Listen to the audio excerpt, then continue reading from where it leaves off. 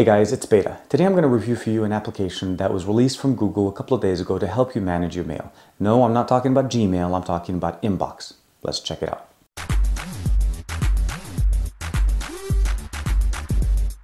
Up till a few days ago, Google only provided us with one mail application that gave us the ability to access our Gmail-based accounts. And it's Gmail. It's a really good application. It comes pretty much standard across all devices. It actually comes preloaded on most of our devices. But the main benefit of it essentially is that it's organized. It's organized by different groups and so on. You also have the ability of looking at the different labels that you had before, which also kind of organize things in the different areas. And here you have, of course, the ability to see, outbox, inbox, draft, and all the good stuff, setting and everything. This has been the standard, this is how it's been, and it's worked pretty well. And you can go in here and you can basically get in and access all your mail, and it's organized in a nice, very nice, lawn fashion, and you have your primary inbox. Well, as of 2 days ago, actually, Gmail is still available. You can still use it, and Google is now providing us an alternative to that.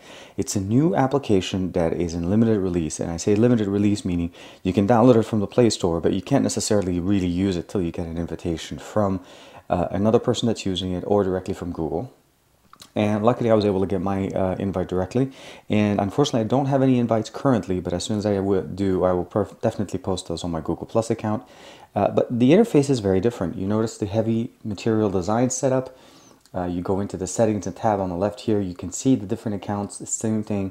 It's recognizing that I have multiple accounts. Now, even though you received the invite for one account, which was on my main account, it still covers any other Gmail-based account on your system, and it only supports Gmail right now. And you have the ability of going through some of your pre-sended bundles. And then we're going to go through here a little bit on the left. You notice that there basically is an inbox, a snoozed, a done. Then you have draft, sent. Those are the standard labels that we just saw in the actual Google Mail or Gmail app. And then you have these new bundles. And this is, in a sense, the best way they're trying to organize or get it into a situation where you have the ability to have it organized for you. It's more than the standard organization that we had in Gmail. And I say that because we notice here we have travel, purchases, finances, social updates, forum, and promos, and you can add more labels. But we'll get into those in a sense. And as I was getting out of the Gmail application, I saw you guys that I was actually in a forum-based one. So if I go under promos, actually this is the wrong one. We'll go here and go to forms. And this is pretty much the same mirrored version of what it was in the Gmail application. So you have the ability of looking into it, and you can see within this month I've received this many messages. There are two different swipes that you can do. You can still swipe. If you swipe to the left, it gives you the ability of snoozing an item, meaning you want to pay attention to it at a later time.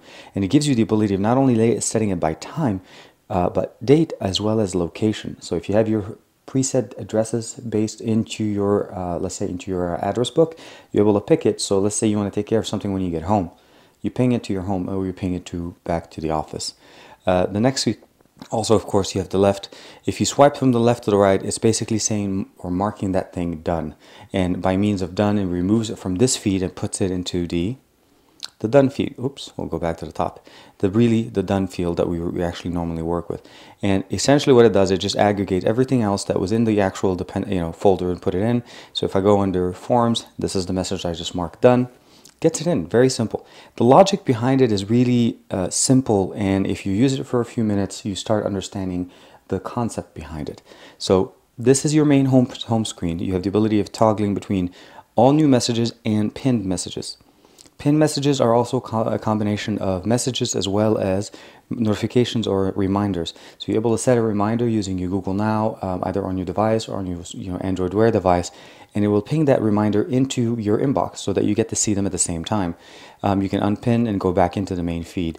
It automatically comes pre-sorted, and it's sorted by days, obviously. So there's today, there's yesterday. And as I go in through the emails, I can read them, I can mark them.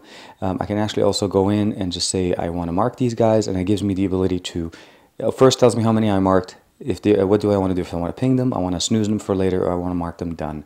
Of course, you're able to resort and move them into different labels, but that's not exactly all of it. What you also have the ability to do is create your own label. So the example would be, and let's go scroll down, we have travel, everything here, and then for me I have a feed or a specific number of emails that I get from my YouTube channel.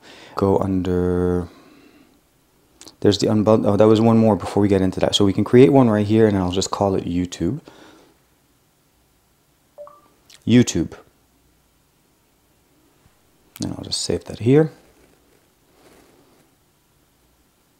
And I will go back. And now, when you go through our bundled list, we have YouTube as in the unbundled one. So before we get into the end of it, is the ability to actually go in and look at the low priority. This is really pretty much everything else that was in your inbox that you normally would be like, well, I get emails that don't necessarily fit any of these labels. How do I know where my email went?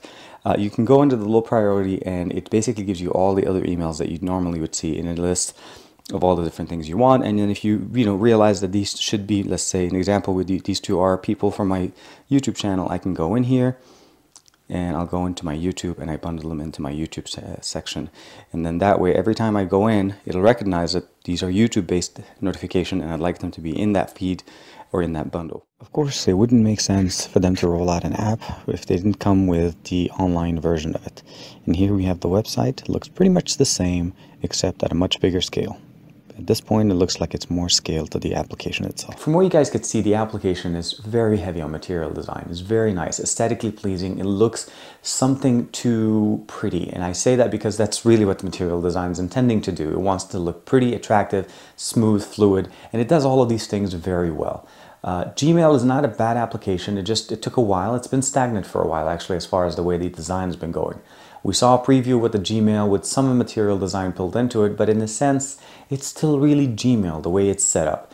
I like the way this is basically set up as far as what it likes to do, and I say that because Inbox is really trying to provide a new way of interacting with your inbox.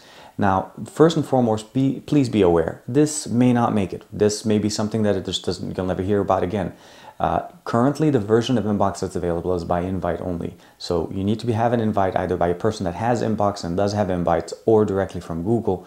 And you can email them directly using the application once you download it. So it's not super hard to get, but the current version that we have right now is what they initially think this application should look like. So we'll probably see some updates. We'll probably see some incorporations to maybe a web interface, as well as the way you make it work better as far as Gmail. It may even replace Gmail. We don't know exactly where the path is, but what we know is it looks nice, it works, and it does exactly what it's intending.